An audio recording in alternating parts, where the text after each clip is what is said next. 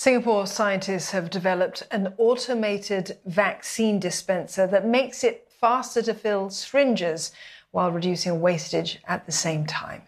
The dispenser is now deployed at 7 vaccination centres. Sherlin Xia with this report.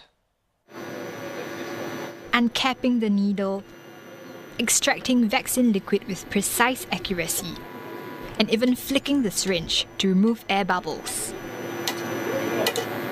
The machine is able to do all of these for 6 doses of the Pfizer vaccine at one go, in just 5 minutes. It was first trialled at the Senja Cashew Vaccination Centre in July and is now the default form of preparation there. The machine weighs less than 25 kg and its compact size makes it easily deployable to any vaccination centre.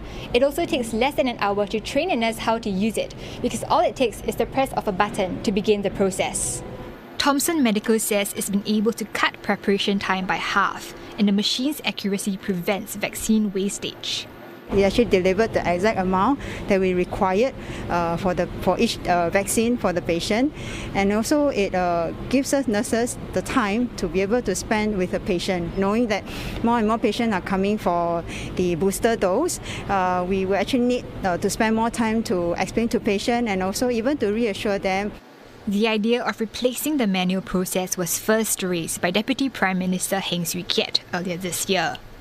So DPM Heng suggested, hey, when he visited the vaccination centre in Bedok, he got a feedback that actually it's quite tedious to draw out the vaccine from the vial and to be accurate. So he said, can you guys try to come up with an automation solution?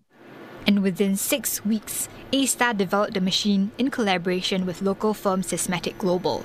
It can also be customized for other types of vaccines. Currently, the machine, you can see that there's a long slide on the machine itself.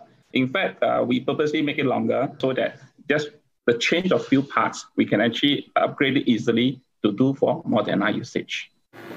Each unit takes 3 to 4 weeks to build and will be deployed at more vaccination centres soon.